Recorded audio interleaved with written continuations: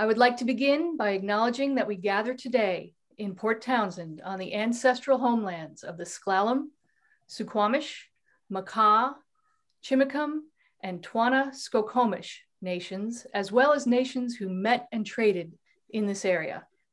Native peoples have cared for these lands from time immemorial and continue to do so today. Please join me in expressing our deepest respect and gratitude.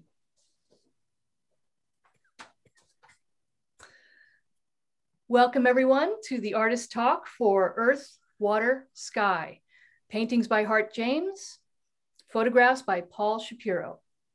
Currently showing at Jeanette's Best Gallery through June 6th, 2022.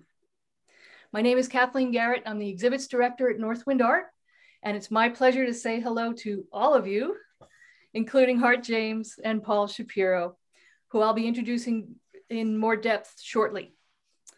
We'll run a short video walkthrough of the exhibit while I introduce Hart and Paul. Then we'll have a conversation with these artists. I'll start with some questions and we'll invite you to add your own questions towards the end of the program. So I will now share the screen.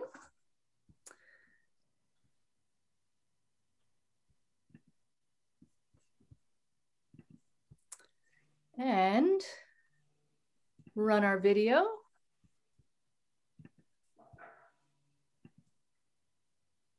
And tell you a little bit about Hart and Paul.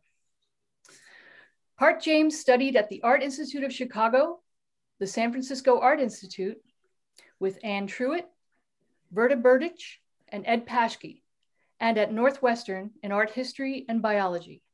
She has attended artist residencies across the country, including Oxbow, Morris Gray's Foundation, and Seaside. In 2017-18, Hart was awarded a fellowship to attend Vermont Studio Residency. Paul Shapiro uses multiple images to frame a 180-degree view, much like the eye can see. He is passionate about exploring the natural world and pays particular attention to scale, capturing the shared connection between people and the breadth and depth of our landscapes. Paul hopes his ultra-wide photographs inspire the viewer to embrace and explore an extended pictorial representation of the landscapes we inhabit.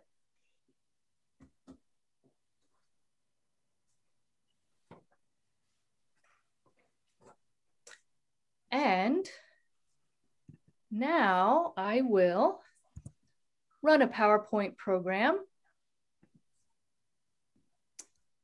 that, I am going to get to, there we are.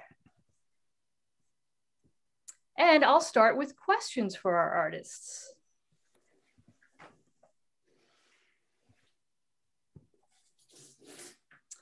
So you will see in this PowerPoint presentation just some installation shots to remind you of what the exhibition looks like. Big shout out to Jay Haskins, our Northwind Arts exhibit designer, for merging these two artists' work in, I think, a really beautiful way. So throughout this presentation, you'll see installation shots of the exhibit, as well as studio shots, still shots of some paintings and photographs. So Paul, what if we start with you? Why do you create the art you do in your chosen medium? What is it about photography? And I'll just continue to scroll through here. Sure. Well, I love to be out in the natural world. So that's where my photography begins now. And I love to hike, and both in the Northwest, and I've been spending a lot of time in the Southwest recently. When I was a younger person, I worked at Geo magazine in my 20s, which is kind of like a National Geographic, but it's a European, German magazine, but it's all over the world now. In the United States, it lasted for about 10 years and then went out of business. The magazine was very expensive because it was really beautifully reproduced. Anyway, I learned a lot there and worked with a lot of Magnum photographers. I ran the photo library. I used to see takes of all the best photographers in the world, and that was really inspiring to me. I went to film school at NYU. I was kind of going in between the two.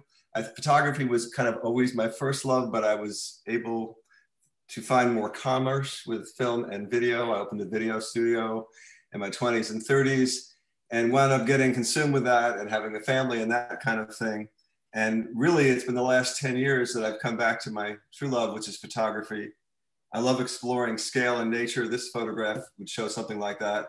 A bear or the boy in the forest one shows that as well, or the salmon fisherman and the cliffs photograph.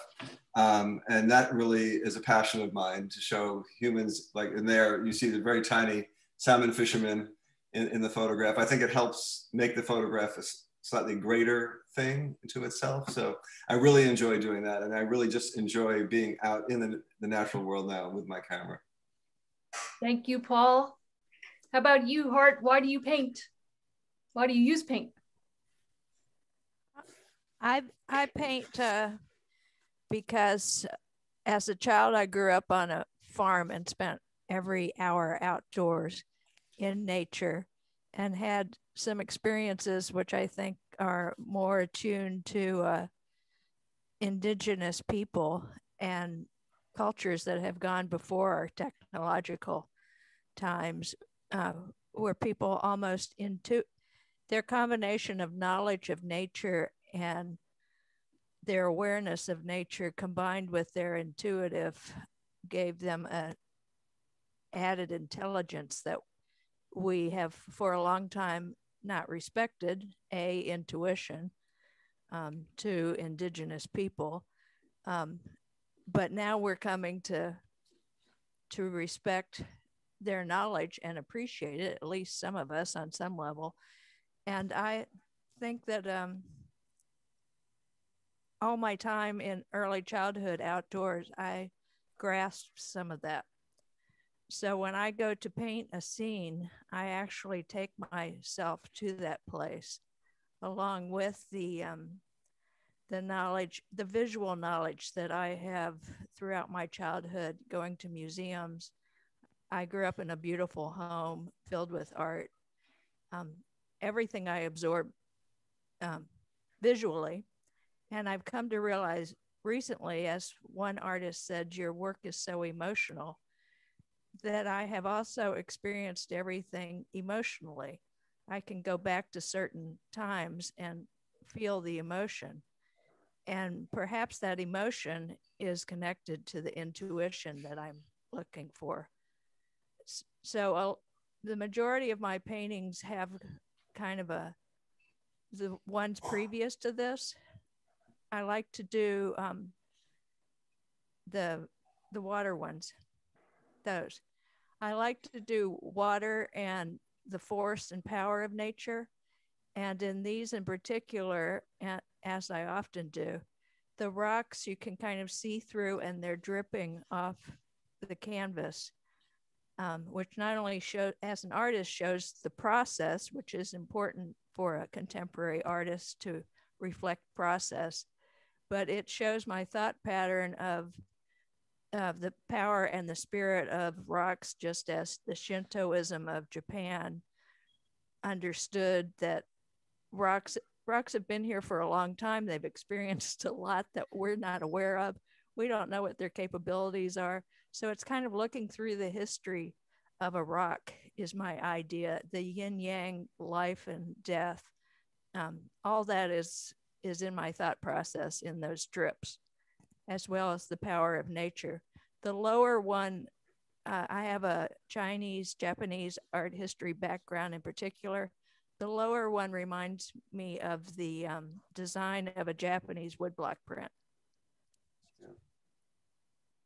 Yeah, I can see that with the bold strokes and the kind of blocks of color, the very kind of basic representation.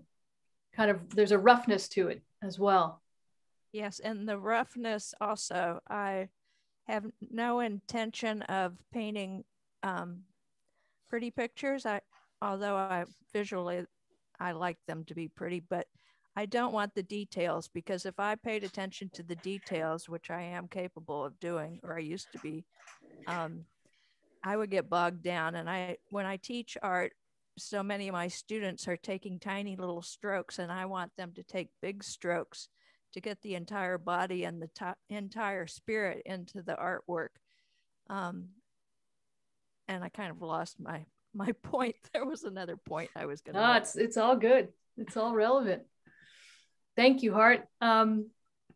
Paul, when did you know you wanted to be an artist? Oh, wait, I remembered it. Sorry, go ahead, Hart. Sorry. No. You asked about it being messy. The Japanese gardener in a Japanese tea garden will go through and pick up only a stick here, a pine needle here, and everything else he will respect that nature has put it into its proper place and a beautiful place. And that's the way I go about painting. Yeah. So the rawness is part of that. Sorry. Not tidy. You're just putting it all out there. Yeah. Yes. That's great. Thank you, Hart. Okay, Paul, you're up. When did you know you wanted to be an artist? Photographer. I always had an interest in visual medium. And when I was in high school, I started playing around with Super 8 film, which was what was there in the 70s. It was laborious. We were editing with cement and the whole thing. But I really enjoyed doing that. And I started doing photography in college, and I was doing filmmaking as well. I went to film school at NYU, where a lot of famous filmmakers had gone. It was a really great tradition there.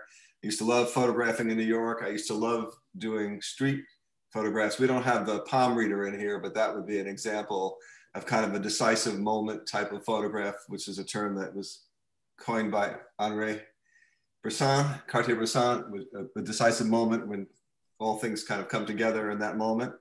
And so I wound up making a living in a visual medium and video when it was starting to come in, but to be honest, it didn't really satisfy me. It was a way to make money, and I needed to make a living. But I always loved photography, and I kept doing it in a small way. And then really it's been the last 10 years. And I think I had like this, a lot of creativity came out of me. My father died when I was about 55, which is 10 years ago. And it really spurred me on. I made like 5 films immediately after his death in the next 3 or 4 years. One of the ones was on Hassie at Port Townsend Sales. And then I started photographing like crazy. And when we came out to Washington, when we quit our jobs back east and came here full time for the last 7 years, I thought I was going to be making films, but I started photographing and I haven't turned back since. And that's really what I spend most of my time doing, or thinking about, or editing, or searching for places and that kind of thing. And I've kind of expanded it now to being in the Southwest, and there's so many beautiful places there to photograph as well. I love the contrast with here as well. So that's what's in the exhibit too. Great. Thank you, Paul. Hart, you also have a very interesting background that involves landscape architecture. So you've kind of had art throughout your life. Can you talk a little bit about that, and when you really wanted to know you wanted to be a fine art painter? Well, I always wanted to be an artist, but both of my parents said absolutely not. And my mother was insistent that I be a doctor, which isn't quite suitable to me. So I thought it was kind of funny. Oh, I also wanted to be a farmer, which was also not allowed. So I thought it was kind of humorous when push came to shove and I had kids and no income, and I taught myself landscape design. I worked at a nursery, and I started my own business, Landscape Design Install. So it was a union of art and farming. So that was kind of amusing. Previous to that, I had always done art. I've done a lot of printmaking, pastels, watercolors. I did mixed media, which went more towards the sculptural. And then with the landscape design install, I was insisted on hand drawing all my plans as opposed to CAD. And I could do maybe 2 big ones, 1 big one a day, or 5 medium to small ones a day. So I had to be quick because everything I did had to be quick, which also translates into my painting. I'm a very fast painter. And the landscape design install, I do believe, has affected my painting into this particular painting. I was studying Diebenkorn at the time, but I think making large spaces, large swaths of hydrangeas, large swaths of one type of plant, and working for large estates, that kind of making large areas of color has translated through to my painting. And I did my landscape design install with the human being in mind, which isn't always the case, at least where I was living in the South. That's not how people operated. And the human flow, what the humans needed in that particular situation. So each design was pertinent to that historical home and the lines on the home. So I took in a lot of different things. And I think all that is translated into my painting. And then I got to run away and paint when I came back to the Northwest. And I've been painting ever since and loving it. Yeah. Great. That's great. Thank you. Thanks, Hart. Whenever we do talks like this, we often get questions about artist technique. And I know, Paul, I think folks would like to hear not only about how you make, the filters you use to antique or to sepia, but also the kind of equipment you use. Okay. Well, I have quite a few cameras. I have a basic Canon 5D, which is a pretty nice high-end camera with L-series lenses. And I tend to use wide-angle lenses, or at least medium wide, because I like to see a kind of a panoramic vision of things. That's what I'm interested in now. I don't take too many close-up type photographs. The antiquing process like this is filters that I've downloaded from various places or in Photoshop, and it can add a little texture. I have other ones that can, not this one so much. I don't know if you have the birds that were in there. I don't know if you have those. They were in the. But they have like kind of some scratches on them and that kind of thing that gives it an antique look. And I did a lot of antiquing during the first year of the pandemic. I live on Whidbey Island. I was kind of stuck here. And so basically I just started photographing every day to give myself something to do in my neighborhood. And I did a series kind of like not too far from home type of thing. And then I started kind of just feeling the presence of time during that period, just thinking about everything that you had so much time to think about, and got me into antiquing those photographs. And I did a pretty large series. If you go to my website, there's a whole section of those. And as far as the other equipment I use, people are shocked. Like these pictures that you're showing now are actually shot with an iPhone in panoramic mode. And people kind of recoil almost sometimes when I tell them that, because like, iPhone? Well, if you take one picture with an iPhone, it's okay. But if you use it in panoramic mode, these are 8 to 10 photographs that are being tied together. And then I take them into Photoshop and enhance them in various ways. I don't really change them, but just clarify them a bit and that kind of thing. And it's incredible what you can do with it. And I actually was kind of anti-cell phone, so I didn't have one for a long time. And when we moved back to Washington full time, I bought one because I was going to be traveling a lot, and I decided, and I started playing with it, and I've been doing it for the last 8 years, and I've sold quite a few, and I've gotten really good response to them. So I've really been enjoying that process very much. Do you use a different camera or the iPhone for different ends? I mean, do you choose which camera to use for different subjects? Yes. And sometimes I use both because I have the option. I'm carrying them, and sometimes I take a wide angle shot with my Canon camera, and I can crop it into something more like a panorama if I want to. The beauty of the iPhone is I do lots of hiking and I go way out, and it's easy to carry in my pocket. So it's actually just turned into a great tool for me in that way. It surprised me very much. Yeah. But I enjoy it. And these ones are all sepia. I've done a large series of sepia, particularly in the Southwest. I kind of think it kind of fits the look of the Southwest, the hues of browns that you get there. And I've really just fallen in love with photographing there. Great. So Hart, you've talked about your inspirations from Asian art, woodblock, from your background in landscape design with your broad strokes. You've talked about the indigenous inspiration behind your work. Anything more to add about your technique? Well, I've forgotten to, and I'm obligated to say that I'm represented by Harris Harvey Gallery in Seattle and Karen Clark Gallery in Eugene. Okay. So I did mention that I'm intentionally steering away from detailed details. Mm-hmm. So my way of doing that initially was to work entirely with palette knife and rag. And I was studying the abstract expressionists to try to get the motion and the movement into my work.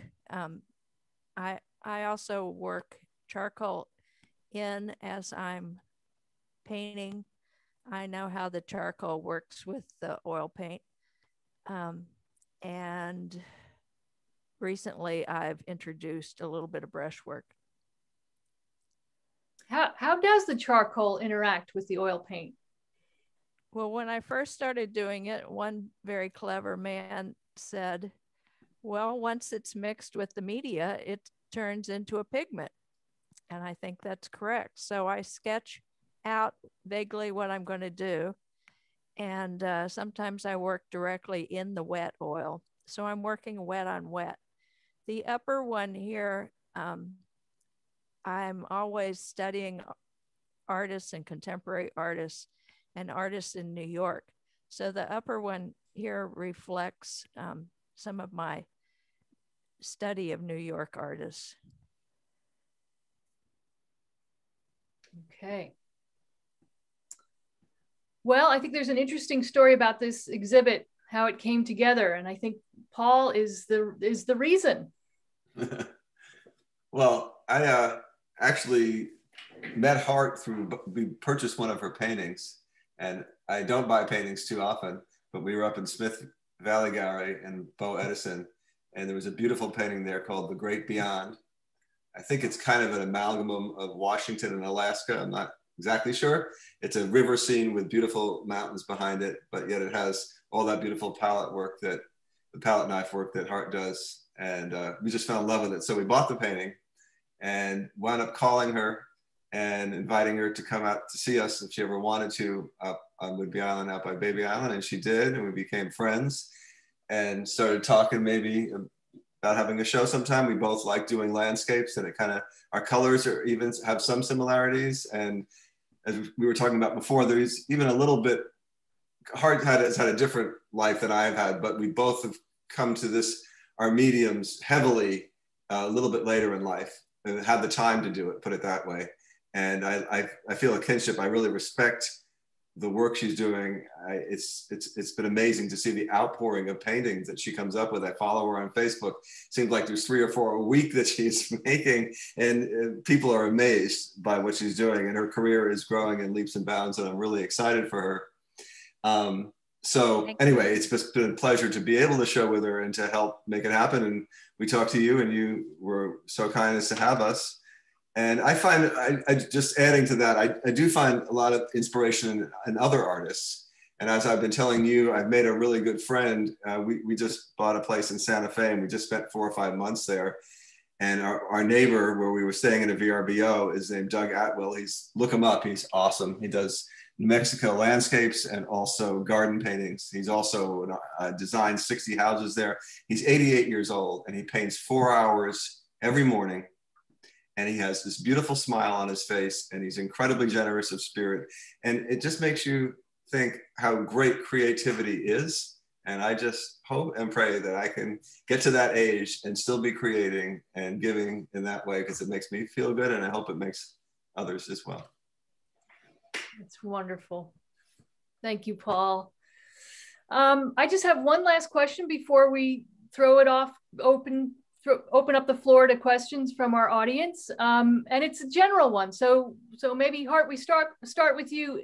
However you want to answer this. I just want to go back to the title of the exhibit, which is Earth, Water, Sky, and wow, it's elemental, and we see it in your work, in Paul's work, you know, layered throughout most of these works. Can you just talk, however way you'd like, about those three elements and their inspiration and how you bring them together in your paintings? Anything you want to say about earth, water, sky? Well, it's all nature, which is my obsession, which I feel on the inside. I feel it spiritually. When I was in Vermont at the residency, a New York artist asked me where the people were. And it kind of shocked me, but in New York, of course, they're more figurative. There's more people, and in the Northwest, the artists and the people in general are here and loving the geography, and that's why we're here. And as artists, that's what we're going to do. So you have the Northwest School, and they're all about nature, and they're all about the philosophy of the Chinese and the Japanese. It's all incorporated into the painting. And I guess that's it. Yeah, I would definitely put you firmly in that tradition, Hart. I really consider your work, you know, what I know about the Northwest School, which wasn't ever really a school, but you're spot on with all those influences and the way that this region has a profound effect on its artists. And I think with what Paul was saying before, you moved here 7 years ago, and Paul, you just decided to focus on photography. And I'm tempted to say that has a lot to do with this region, and of course the Southwest as well, but also just nature. So can you talk about earth, water, and sky for you? Yeah, well, I revere the natural world very much so, and I love it, and it's what makes me feel the best in the world, is to be out in it. And I think the Earth, Water, Sky came from something that Hart had done. I can't remember. It was on your website, Hart. Was one of your categories, or I can't remember. I don't remember either. I think we took it from that in any case. And then for me, well, it's all earth, and here it's the water in the Northwest, and in the Southwest, the sky is the ocean. And the sky is so big there. The horizon is so deep. It's like, there are actually two very kind of opposite places physically, but equally beautiful. And I'm kind of spending my time in both and kind of living a dream with it. It's very dreamy to me to be able to be out in those landscapes and photograph. And I just love it to death. Wonderful. Yeah. Okay. Let's see if anyone in our audience has questions. You can type it into the chat, or you can turn your video on and raise your hand. Turn your audio on as well. Don't be shy. Be great to have some other questions. And anything Paul and Hart want to add or ask of each other, or anything else, we welcome. Anybody? Don't be shy. This is where Jim needs to have his posed question already ready. Jim, he did have a question, but Paul answered it already. Go ahead, Jim. You want to ask it again? Well, I was just curious about a lot of his photographs had man-made objects in them, and or people, or people for scale, right? But he mentioned that he does that for scale on purpose. And yes. Well, the first one I did like that. Most of the photographs in the show are in the last year or two. The one, I don't know if you have that one of the boy in the forest. You did have it. Yeah, it's in the show, but yeah, we don't have it. Well, you guys saw that. It was going by. It was very, very tiny. My son was 2 years old, and I saw a spot of light in the redwood forest. And I just said, stay put. And I ran up the hill and took the photograph. And it's one of the better photographs I think I've taken in my life, even though it was a long time ago. And it I hadn't preconceived that, but something about that sparked an interest in that. So like you see that with the bear and Tofino, or you see that with the salmon fisherman. And I think for me, it's my little mark. It's kind of the way I like to shoot. I do shoot landscapes, obviously without humans and animals in it, but I really do like it if I can get one in the right place. Great. Okay, we do have some questions in the chat. The first one is, Paul, have you considered framing your photographs? And you and I had this conversation, so I'm thrilled this question was asked. I do frame them often, and most of the shows I've had before I have framed. I didn't in this one because I've been I'm on the South Whidbey Working Artists Tour in the summer, and I was selling all of them unframed. And the frames cost a lot, especially on my panoramas. So I just decided with this show to go with Magnetax and put them up. And I do kind of like being able to look at them directly without glass in between. I know in some ways it's a little more professional to have it framed, but I do like it this way, so. Okay, second question in the chat. Paul, what is the name of your 88-year-old friend who paints every day? Maybe spell it out for us. It's Douglas Atwill, Atwill. And he has a beautiful website with New Mexican landscapes and also with gardens. He's a master gardener as well. Thank you. And the third question is, Fred has a question too. So unmute yourself, Fred, and ask your question. Okay, can you hear me? Mm-hmm. First of all, thanks for doing this talk. It's been really fun. I really like the show. Hart in particular, I'm a big fan of your work and have been for a while. Oh, thank you. And I guess one thing I saw in this show, Hart, was that a little bit of an echo of Emily Carr. And I'm wondering if you agree or disagree, and if you would comment at all a little bit on that. Well, of course, I love her work, but I actually wasn't that familiar with her work. And John Cole, I wasn't that familiar with his work, but people keep saying, your paintings look like John Cole, or your paintings remind me of Emily Carr. Finally, I asked somebody and they said it was the energy and the spirit that I put into them. Mm-hmm. So yes, that's really cool and a wonderful compliment. Thank you. And I've always said your painting has an immediacy about it. You just feel thrown into that landscape, not, violently or anything, but just you feel really present. And I think that's in John Cole's work and Emily Carr's. Really good observation, Fred. Yes, thank you. Okay, there's no more questions in the chat. We wonder if anybody else has any other questions. I just want to thank you. You've done a great job, and yes. You've helped put together an exhibit that I feel proud of. And you've been so professional in how you work, and I really, really enjoyed working with you. Thank you. Well, it's been great, and thank you for everyone for coming. Yeah. Thank you, Fred. Yeah, thank you, everyone. It's been a delight. It's not over. We've got a chat comment. I agree. And what you say about your technique is also reminiscent of Emily Carr. I just got finished reading Hundreds and Thousands, dialing in from Victoria, BC. Oh, yeah. Great. Have to look for it. And thank you. The work is wonderful. Can't wait to see it in person. Tim and Leslie. Oh, good. Great. Yeah, the show is up through early June, folks. So weather's getting better. We're open Thursday through Monday, noon to 5. We'll hope to see you all there and more.